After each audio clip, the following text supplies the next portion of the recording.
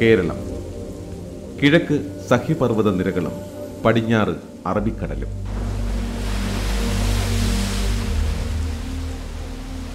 എങ്ങും ഹരിതവർണ്ണവും നിറഞ്ഞൊഴുകുന്ന പുഴകളും പ്രകൃതി ഭംഗിയും കൊണ്ട് കണ്ണിന് കുളിർമ നൽകിയിരുന്നൊരു നാട്. ഒരു കാലത്ത് മികച്ചൊരു കാർഷിക സംസ്കാരം കൈമുതലായി ഉണ്ടായിരുന്ന കേരളം. കൃഷി തന്നെയായിരുന്നു നമ്മുടെ സമൂഹത്തിന്റെയും സംസ്കാരത്തിന്റെയും നട്ടെല്ല്. ഭക്ഷണ വിഭവങ്ങൾക്കായി ആരെയും ആശ്രയിക്കാതിരുന്ന നാടും മനുഷ്യരും. ആധുനികതയുടെ കടന്നുകയറ്റം നമ്മുടെ സംസ്കാരത്തിലും ജീവിത രീതിയിലും മാറ്റങ്ങൾ സമ്മാനിച്ചു. യന്ത്രവൽക്കരണവും തൊഴിൽ മേഖലയിലുണ്ടായ സാങ്കേതിക മുന്നേറ്റവും കേരളീയരുടെ ജീവിതശൈലിയെ പാടെ മാറ്റിമറിച്ചു. വളർന്നുവരുന്ന തലമുറകൾ കാർഷിക വൃത്തിയിൽ നിന്നും അകന്നു നിന്നു. കൃഷിയെ ആശ്രയിച്ചു കഴിയുന്നവർ നാമമാത്രമായി. നെൽപ്പാടങ്ങളും മറ്റു കൃഷിയിടങ്ങളും തരിശുഭൂമികളായി മാറി. നാണ്യവിളകളുടെ കയറ്റുമതി ഇടിഞ്ഞു. പുതുതലമുറയ്ക്ക് കാർഷിക അറിവുകൾ കൈമോശം വന്നു. നെൽപ്പാടങ്ങളും കുന്നുകളുമൊക്കെ നിരത്തി ആകാശം മുട്ടെ ഉയർന്നു നിൽക്കുന്ന കെട്ടിട സമുച്ചയങ്ങൾ പണിതു. മലയാളിക്ക് കൈമുതലായി ഉണ്ടായിരുന്ന കാർഷിക പൈതൃകം വീണ്ടെടുക്കേണ്ടതിന്റെ ആവശ്യകത കാലങ്ങൾ മാറും തോറും അവന് ബോധ്യമായി തുടങ്ങിയിരിക്കുന്നു.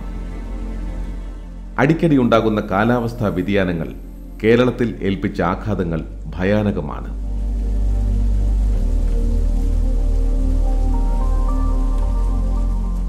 ഇതൊരു ഭൂദുർബല പ്രദേശമാണെന്ന് വീണ്ടും വീണ്ടും തെളിയിക്കപ്പെടുന്നു. പ്രളയവും വരൾച്ചയും ഒരേ വർഷം തന്നെ നാം അനുഭവിക്കേണ്ടി വരുന്നു. ഓരോ ദുരന്തങ്ങൾ നമ്മൾ അതിജീവിക്കുമ്പോഴും കേരളത്തിന്റെ കാർഷിക പൈതൃകത്തെ തിരികെ പിടിക്കേണ്ടതിന്റെ അനിവാര്യത ഏറി വരികയാണ്. ഉപ്പ് തൊട്ട് കർപ്പൂരം വരെ ലഭ്യമാകാൻ അന്യസംസ്ഥാനങ്ങളെ ആശ്രയിക്കുന്ന നമ്മൾക്ക് കോവിഡ്-19 മഹാമാരിയുടെ വ്യാപനം പുതിയ പാഠങ്ങൾ നൽകുകയാണ്.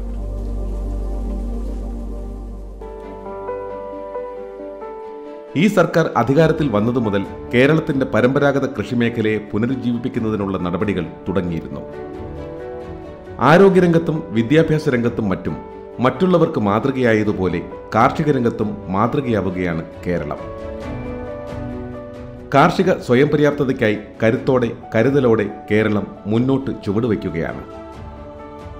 കഴിഞ്ഞ 4 വർഷമായി ഭക്ഷ്യോൽപാദനത്തിൽ സ്വയം പര്യാപ്തത കൈവരിക്കുന്നതിനുള്ള പ്രവർത്തനങ്ങൾ കേരളം നടപ്പിലാക്കി വരികയാണ്.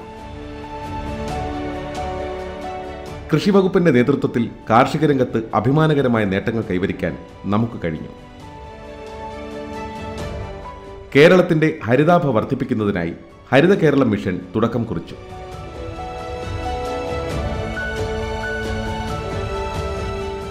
അനേകം ജലസ്രോതസ്സുകൾ ശുചീകരിച്ചു.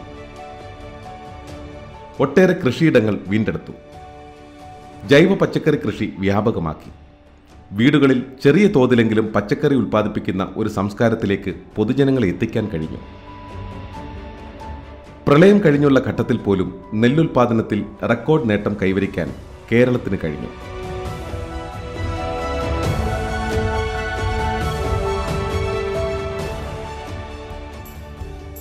കാർഷിക മേഖലയിലെ കാര്യക്ഷമമായ പ്രവർത്തനങ്ങളുടെ തുടർച്ചയായാണ് കേരള സർക്കാർ സുഭിക്ഷ കേരളം പദ്ധതിക്ക് തുടക്കം കുറിച്ചിരിക്കുന്നത്. ഭക്ഷ്യോൽപാദനത്തിൽ സ്വയം പര്യാപ്തത കൈവരിക്കുക എന്നതാണ് ഈ പദ്ധതിയുടെ പ്രധാന ലക്ഷ്യം. തദ്ദേശ സ്വയംഭരണ സ്ഥാപനങ്ങളുടെ നേതൃത്വത്തിൽ വിവിധ വകുപ്പുകളെ ഏകോപിപ്പിച്ചുകൊണ്ടാണ് ഇതിന്റെ പ്രവർത്തനം. കൃഷിയിലേക്ക് യുവാക്കളെ ആകർഷിക്കാനും വരുമാനം വർദ്ധിപ്പിക്കാനും ഇതിലൂടെ ലക്ഷ്യമിടുന്നു.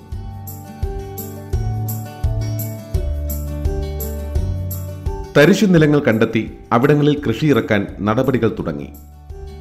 സുഭിക്ഷ കേരളം പദ്ധതി വലിയൊരു ജനകീയ ക്യാമ്പയിനായിട്ടാണ് വിഭാവനം ചെയ്തിരിക്കുന്നത്.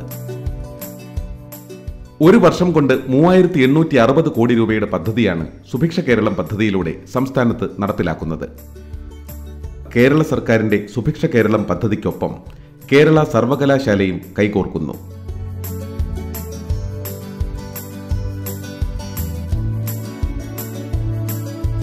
പഠന ഗവേഷണങ്ങൾക്കൊപ്പം നവകാർഷിക സംസ്കാരത്തിനായി ഹരിതാലയം കാർഷിക പദ്ധതി സർവകലാശാല നടപ്പിലാക്കി.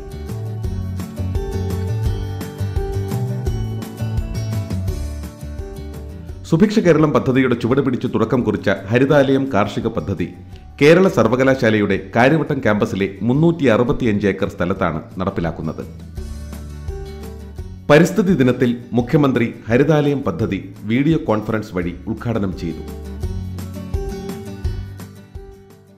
മാതൃകാപരമായ ചുവടുവെപ്പാണ് കേരള സർവകലാശാല നടത്തുന്നത്. ഒരു ഉന്നത വിദ്യാഭ്യാസ സ്ഥാപനം തന്നെ കൃഷിക്ക് മുൻഗണന നൽകുമ്പോൾ സ്വാഭാവികമായും അതുമായി ബന്ധപ്പെട്ട് വിദ്യാർത്ഥികളെ, അതായത് നമ്മുടെ നാട്ടിലെ ചെറുപ്പക്കാരെ കൃഷിയിലേക്ക് ആകർഷിക്കാൻ കഴിയും. കാർഷിക പ്രവർത്തനങ്ങളെക്കുറിച്ചും കാർഷിക മേഖലയെക്കുറിച്ചും കൂടുതൽ പഠനങ്ങൾക്കും ഗവേഷണങ്ങൾക്കും ഇത്തരമൊരു ചുവടുവെപ്പ് സ്വാഭാവികമായും വഴിവെക്കും. കാർഷിക മേഖലയിൽ കേരളത്തിൽ നടന്നുകൊണ്ടിരിക്കുന്ന മുന്നേറ്റങ്ങൾക്ക് കരുത്തുപകരുന്ന ഒന്നാണ് കേരള സർവകലാശാലയുടെ ഹരിതാലയം പദ്ധതി. കോവിഡ് വ്യാപിക്കുന്നതിനും മാസങ്ങൾക്ക് മുൻപ് തന്നെ സർവകലാശാല ഇത്തരമൊരു പദ്ധതിക്ക് രൂപം കൊടുത്തിരുന്നു. കൃഷിവകുപ്പിന്റെ ജീവനി എന്ന പദ്ധതിയുടെ ഭാഗമായിട്ടായിരുന്നു അന്ന് പദ്ധതികൾക്ക് തുടക്കമിട്ടത്. വർഷങ്ങളായി തരിശായി കിടന്നിരുന്ന പാടശേഖരങ്ങളും ചതുപ്പ് നിലങ്ങളും ഉൾപ്പെടെ 20 ഏക്കർ സ്ഥലത്ത് കൃഷി ആരംഭിക്കാനായിരുന്നു തീരുമാനിച്ചത്. കേരള സർക്കാരിന്റെ സുഭിക്ഷ കേരളം പദ്ധതിയെയും 1 കോടി ഫലവൃക്ഷ തൈകൾ വെച്ചുപിടിപ്പിക്കുക എന്ന പദ്ധതിയെയും സമന്വയിപ്പിച്ചുകൊണ്ടാണ് ഹരിതാലയം പദ്ധതിക്ക് കേരള സർവകലാശാല രൂപം നൽകിയിരിക്കുന്നത്.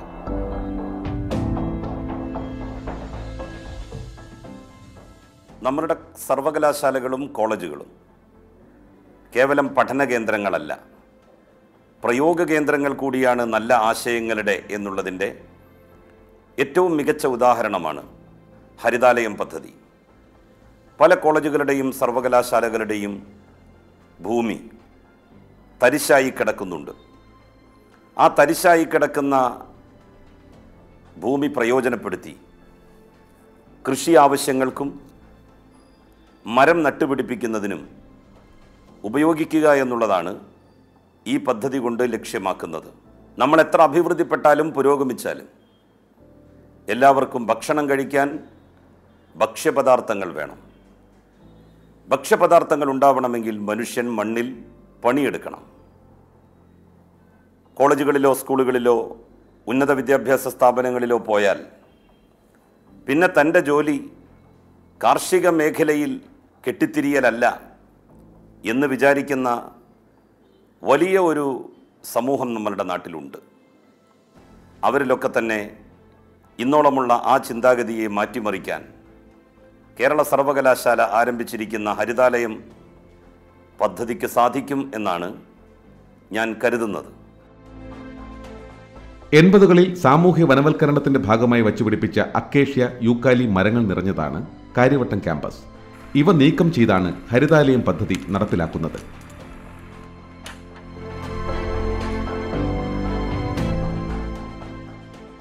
കൃഷി വകുപ്പുമായിട്ടും സഹകരിച്ചുകൊണ്ടാണ് ഈ പദ്ധതികളെല്ലാം തന്നെ പിന്നീട് ആവിഷ്കരിച്ചത്. അവിടെ നെൽകൃഷി ചെയ്യുന്നതിന് വേണ്ടി അവിടെ ഒരു പ്രത്യേകം ഓഫീസറെ തന്നെ അന്ന് കൃഷി ഡിപ്പാർട്ട്മെൻറ്റ് ചുമതലപ്പെടുത്തി. സർവകലാശാല വൈസ് ചാൻസലറും മറ്റ് ബന്ധപ്പെട്ട സിൻഡിക്കേറ്റ് മെമ്പർമാരും എ.ആർ.ജി.കുമാറും അതുപോലെ തന്നെ ബാബുജാനും അവിടുത്തെ വൈസ് ചാൻസലറും PVC രജിസ്ട്രാർ എല്ലാവരും കൂടി ഞങ്ങൾ പലതവണ ചർച്ചകൾ നടത്തി. അതിന് പ്രത്യേകമായിട്ടുള്ള ഉദ്യോഗസ്ഥന്മാരുടെ ഒരു സംഘത്തെ തന്നെ നിയോഗിച്ചു. അതിൻ്റെ അടിസ്ഥാനത്തിലാണ് അവിടെ ഒരു പ്ലാൻ തയ്യാറാക്കി നെൽവയൽ കൃഷി ചെയ്യുന്നതിനും യൂക്കാലി മരങ്ങൾ, അക്വേഷ്യ മരങ്ങളും വെച്ചും പിഴുതുമാറ്റിയ സ്ഥലങ്ങളിലെല്ലാം കേരളത്തിൻ്റെ തനതായിട്ടുള്ള ഫലവൃക്ഷങ്ങൾ വെച്ചുപിടിപ്പിക്കാനൊക്കെ തീരുമാനമെടുത്തു. ഹരിതാലയം പദ്ധതി കേവലം ഒരു മരങ്ങൾ വെച്ചുപിടിപ്പിക്കുന്നതിൻ്റെയോ നെൽകൃഷി ചെയ്യുന്നതിൻ്റെയോ പദ്ധതി മാത്രമല്ല. നമ്മുടെ ഭാവി വാഗ്ദാനങ്ങളായ വിദ്യാർത്ഥികൾക്ക് കാർഷിക സംസ്കാരത്തിൻ്റെ അറിവ് പകരുക, കൃഷിയുടെ പ്രാധാന്യത്തെക്കുറിച്ച് അവരിൽ അവബോധമുണർത്തുക, കാർഷിക വൃത്തിയിലേക്ക് അവരെ ആകർഷിക്കുക എന്നിവയാണ് ഇതിൻ്റെ പ്രധാന ലക്ഷ്യം.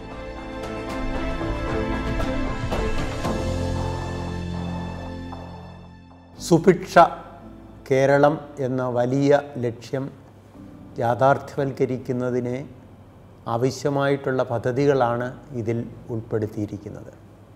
കൃഷി വകുപ്പുമായി ചേർന്ന് കാര്യവട്ടം ക്യാമ്പസിലെ തരിശായി കിടക്കുന്ന 20 ഏക്കർ സ്ഥലത്ത് നെൽകൃഷി ചെയ്യുക എന്നത് ഇതിലെ ഒരു മുഖ്യ പദ്ധതിയാണ്. കാര്യവട്ടം ക്യാമ്പസിൽ 1000 തെങ്ങിൻ തൈകൾ നട്ടുപിടിപ്പിക്കുക എന്നതും ഇതിൽ ഉൾപ്പെടുത്തിയിരിക്കുന്നു. കാര്യവട്ടം ക്യാമ്പസിലെ അക്കേഷ്യ മരങ്ങൾ മുറിച്ചുമാറ്റി ഈ നാട്ടിലെ തനതായ ഫലവൃക്ഷ തൈകൾ വെച്ചുപിടിപ്പിക്കുന്ന ഒരു പദ്ധതിയും വിഭാവന ചെയ്തിട്ടുണ്ട്. 42,000 ഫലവൃക്ഷങ്ങൾ, 20 ഏക്കറിൽ നെൽകൃഷി, 5 ഏക്കറിൽ പച്ചക്കറി കിഴങ്ങുവർഗ്ഗത്തോട്ടം, ആൻഡമാൻ നിക്കോബാർ ദ്വീപസമൂഹങ്ങളിൽ നിന്നും കൊണ്ടുവരുന്ന ഔഷധ സസ്യങ്ങളുടെയും വൃക്ഷങ്ങളുടെയും വിശാലമായ തോട്ടം, 1000 തെങ്ങിൻ തൈകൾ നട്ടുവളർത്തുന്ന പദ്ധതി, മത്സ്യകൃഷി തുടങ്ങിയ സമഗ്രമായ പദ്ധതികളാണ് ഹരിതാലയം കാർഷിക പദ്ധതിയിൽ ഉൾപ്പെടുത്തിയിരിക്കുന്നത്. നെൽകൃഷിയും മത്സ്യകൃഷിയും കൃഷിവകുപ്പ് മന്ത്രി VS സുനിൽകുമാർ ഉദ്ഘാടനം ചെയ്തു.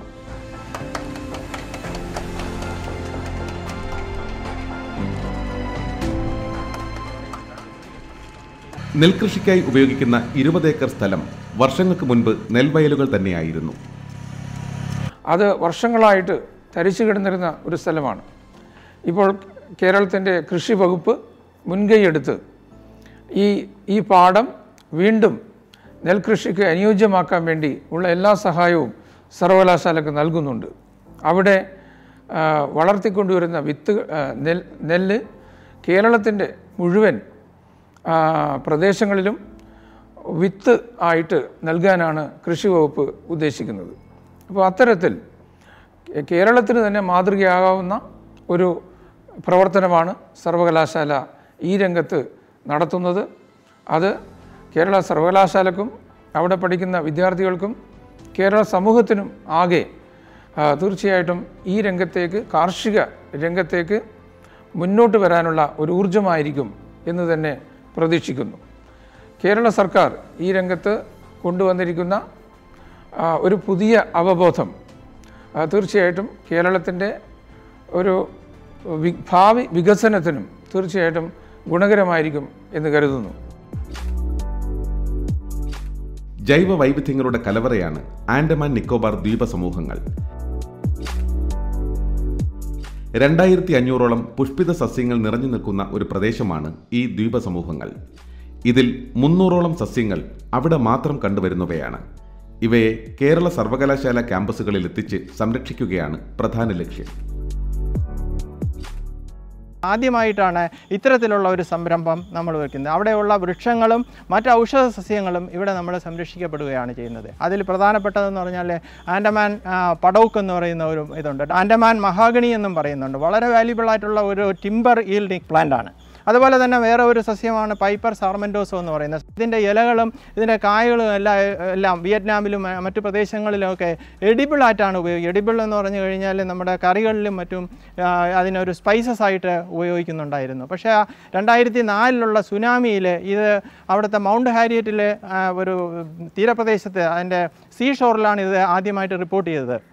അത് കംപ്ലീറ്റ് വാനിഷ് ചെയ്ത് പോയിട്ടുണ്ട്. അത് വാനിഷ് ചെയ്ത് പോയ കാരണം ഇതിപ്പോൾ അവിടെ എക്സ്റ്റിങ്ക്റ്റ് ആയിരിക്കുകയാണ്. അപ്പോൾ അതേസമയം നമ്മുടെ botany ഡിപ്പാർട്ട്മെൻറ്റിലും Jawaharlal Nehru tropical botany ഗാർഡനിലും അതിപ്പോൾ വളരെ ഭംഗിയായിട്ട് സംരക്ഷിച്ച് പോകുന്നുണ്ട്. ലോകത്തിലെ ഏറ്റവും വലിയ ചൂരൽ കലാമസ് ആൻഡമാനിക്കസ് എന്ന് പറയുന്ന ഒരു ചൂരൽ അവിടെയാണുള്ളത്. അതേപോലെ കോർത്താൽസിയ റോജർസി എന്ന് പറയുന്ന വേറൊരു വള്ളിച്ചൂരൽ അതും നമ്മളിവിടെ സംരക്ഷിച്ചു പോകുന്നുണ്ട്. അതേപോലെ ജൈജാൻഡോക്ലോവ എന്ന് പറയുന്ന ഒരു റീഡ് അതും നമുക്ക് ഈ കോട്ടേജ് ഇൻഡസ്ട്രിയിലൊക്കെ ഒരുപാട് കാര്യങ്ങൾ ചെയ്യാൻ പറ്റുന്നതാണ്. മെഡിസിനലി ഇമ്പോർട്ടൻറ്റ് പ്ലാന്റ്സ് നമ്മുടെ വന്യ സസ്യജാലങ്ങൾ മെരിസ്റ്റിക്ക ആൻഡമാനിക്ക എന്ന് പറയുന്നത് നമ്മുടെ ജാതി അത് നമ്മളിവിടെ വെച്ചിട്ടുണ്ട്. അതേപോലെ തന്നെ പിനങ്ക ആൻഡമാനൻസിസ് എന്ന് പറയുന്നത്, അതേപോലെ പൻഡാനസിൻ്റെ കൈതയുടെ ഒരു സ്പീഷീസ് അത് അവർ കളക്ട് ചെയ്തതിന് ശേഷം അത് വേവിച്ച് കഴിക്കുന്നുണ്ട്. ആ സസ്യത്തിൻ്റെയും സാപ്ലിങ്സ് നമ്മളിവിടെ സംരക്ഷിക്കുന്നുണ്ട്. ഇതെല്ലാം കൂടെ വരുമ്പോൾ ഏകദേശം ഒരു 100ഓളം സസ്യങ്ങൾ നമ്മൾ ഇതിനകം തന്നെ ആൻഡമാനിൽ നിന്ന് കളക്ട് ചെയ്ത് ഇവിടെ ഇപ്പോൾ പ്ലാന്റ് ചെയ്യാൻ പോവുകയാണ്. ആൻഡമാൻ നിക്കോബാർ ദ്വീപ സമൂഹങ്ങളിൽ നിന്നും കൊണ്ടുവന്ന ഔഷധ സസ്യങ്ങളുടെയും വൃക്ഷങ്ങളുടെയും തോട്ടത്തിന്റെ ഉദ്ഘാടനം സഹകരണ ടൂറിസം ദേവസ്വം വകുപ്പ് മന്ത്രി കടകംപള്ളി സുരേന്ദ്രൻ നിർവഹിച്ചു.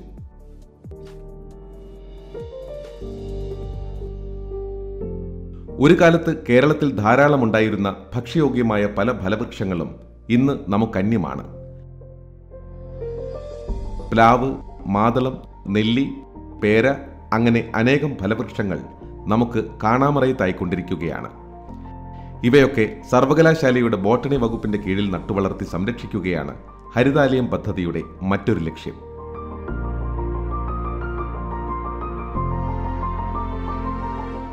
കണിക്കൊന്ന, അശോകം, ലക്ഷ്മി തരു, ഈട്ടി, വേപ്പ്, ഇലഞ്ഞി, മഹാഗണി, പൂവരശ് തുടങ്ങി വാണിജ്യ പ്രാധാന്യമുള്ള വൃക്ഷങ്ങളും ഇവിടെ നട്ടുവളർത്തുന്നുണ്ട്. ഇത്തരം പദ്ധതികളുടെ ഗവേഷണ പ്രവർത്തനങ്ങൾക്ക് മേൽനോട്ടം നൽകാനും കൂടുതൽ ഊർജം പകരാനും ഒരു ജൈവ വൈവിധ്യ സംരക്ഷണ കേന്ദ്രം സർവകലാശാല ആരംഭിച്ചു. കേന്ദ്രത്തിന്റെ ഉദ്ഘാടനം പ്രോ ചാൻസലർ KT ജലീൽ നിർവഹിച്ചു. ഈ സെൻറ്റർ ഫോർ ബയോഡൈവേഴ്സിറ്റി കൺസർവേഷൻ കൊണ്ട് ഉദ്ദേശിക്കുന്നത് പ്രധാനമായും വെസ്റ്റേൺ ഗാർഡ്സ് അല്ലെങ്കിൽ പശ്ചിമഘട്ട മലനിരകളിൽ നിന്നുള്ള വൈൽഡ് ഓർണമെൻ്റൽ പ്ലാന്റ്സ്, അതായത് വളരെ ആകർഷകമായ സസ്യങ്ങളെ അല്ലെങ്കിൽ പുഷ്പങ്ങളുള്ള സസ്യങ്ങളെ ഇവിടെ കൊണ്ടുവന്ന് അതിനെ ടിഷ്യൂ കൾച്ചർ പോലെയുള്ള സാങ്കേതിക വിദ്യകൾ ഉപയോഗിച്ച് പ്രൊപ്പഗേറ്റ് ചെയ്ത അതിൻ്റെ സീഡ്ലിങ്സ് അല്ലെങ്കിൽ തൈകൾ ഇവിടെയുള്ള കർഷകർക്കും മറ്റുള്ളവർക്കും സംഭാവന ചെയ്യുക എന്നുള്ളതാണ്. അതുവഴി നമുക്ക് ഈ പശ്ചിമഘട്ട മലനിരകളിലുള്ള ഈ പ്രത്യേകതരം ഇനം സസ്യങ്ങളെ സംരക്ഷിക്കപ്പെടുകയും ഒപ്പം തന്നെ മറ്റുള്ളവർക്ക് ഉപയോഗപ്രദമായ രീതിയിൽ നമുക്കതിനെ കൃഷി ചെയ്യാൻ സാധിക്കും. ഹരിതാലയം പദ്ധതി സർവകലാശാലയുടെ ഒരു മാതൃകാ പദ്ധതിയാണ്. അധ്യാപകരും വിദ്യാർത്ഥികളും പൊതുസമൂഹവും ഉൾപ്പെടുന്ന ഒരു നീണ്ട നിര തന്നെയുണ്ട് ഇതിനു പിന്നിൽ. കേരളത്തിലെ ഉന്നത വിദ്യാഭ്യാസ രംഗത്തും പുതിയ തലമുറയിലും വിദ്യാർത്ഥികളിലും വലിയ പ്രതികരണമാണ് സൃഷ്ടിക്കുന്നതെന്ന് ബഹുമാനപ്പെട്ട മുഖ്യമന്ത്രി പറഞ്ഞു. അത് പൂർണ്ണമായും അർത്ഥവത്തായിരിക്കുമെന്ന പ്രതീക്ഷയാണ് ഞങ്ങൾക്കുള്ളത്. ആ നിലയിൽ ഹരിതാലയം പദ്ധതി കേരളത്തിൻ്റെ തന്നെ ഇന്ത്യയുടെ തന്നെ ശ്രദ്ധ പിടിച്ചു പറ്റുന്നൊരു പദ്ധതിയായി രൂപപ്പെടും എന്ന ശുഭാപ്തി വിശ്വാസമാണ് ഞങ്ങൾക്കുള്ളത്. ഉപഭോക്തൃ സംസ്ഥാനമായിട്ടുള്ള ഈ കൊച്ചു കേരളം കോവിഡാനന്തരം അഭിമുഖീകരിക്കാൻ പോകുന്ന ഭക്ഷ്യ പ്രതിസന്ധിക്ക് വലിയ പരിഹാരം കാണാനുള്ള ഈ മഹത്തായ പദ്ധതിക്ക് വലിയ രൂപത്തിലുള്ള പിന്തുണയാണ് കേരളീയ സമൂഹവും അക്കാദമിക് സമൂഹവും ഞങ്ങൾക്ക് നൽകിക്കൊണ്ടിരിക്കുന്നത്. സർവകലാശാലയുടെ വിവിധ കോളേജുകളിലും നാഷണൽ സർവീസ് സ്കീമിന്റെ നേതൃത്വത്തിൽ ഹരിതാലയം പദ്ധതി വ്യാപിപ്പിക്കാൻ പ്രവർത്തനങ്ങൾ തുടങ്ങി. മികച്ച കാർഷിക പ്രവർത്തനങ്ങൾ സംഘടിപ്പിക്കുന്ന കോളേജിന് ഹരിതാലയം അവാർഡ് നൽകും. കാര്യവട്ടത്തെ വിപുലമായ കാർഷിക പദ്ധതിയിലേക്ക് ഗവേഷകരെയും വിദ്യാർത്ഥികളെയും ആകർഷിക്കുന്നതിന് കാർഷിക ഫെലോഷിപ്പും ഏർപ്പെടുത്തിയിട്ടുണ്ട്. സംസ്ഥാന കൃഷി വകുപ്പിന്റെയും സാമൂഹ്യ വനവൽക്കരണ പദ്ധതിയുടെയും സസ്യശാസ്ത്ര വകുപ്പിന്റെയും കൂട്ടായ പ്രവർത്തനത്തിലാണ് ഹരിതാലയം പദ്ധതി നടപ്പാക്കുന്നത്.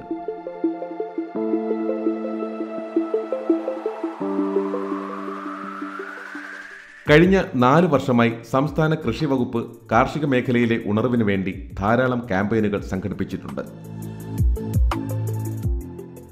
പുതിയ തലമുറയിലേക്ക് കൃഷിയുടെ പ്രാധാന്യത്തെക്കുറിച്ച് അവബോധമുണർത്താൻ പുതിയ ആശയങ്ങൾ കൊണ്ടുവന്നു.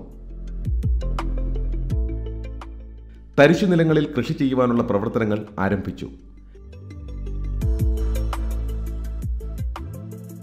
സർക്കാരിന്റെ സുഭിക്ഷ കേരളം പദ്ധതിയോടുകൂടി പൊതുജനത്തെ കൃഷിയിലേക്ക് കൂടുതൽ ആകർഷിക്കാൻ കഴിഞ്ഞു.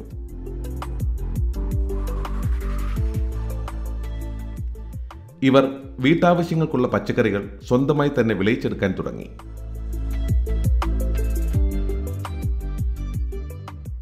ഇപ്പോൾ സുഭിക്ഷ കേരളത്തോടുകൂടി കോവിഡ് കാലഘട്ടത്തിൽ ഉണ്ടായിട്ടുള്ള ഒരു മാനസികമായിട്ടുള്ള സാമൂഹ്യ മാറ്റം എന്ന് പറയുന്നത് കൃഷിയോട് ജനങ്ങൾ വലിയ ആഭിമുഖ്യത്തിലേക്ക് കടന്നു വന്നു എന്നുള്ളതാണ്.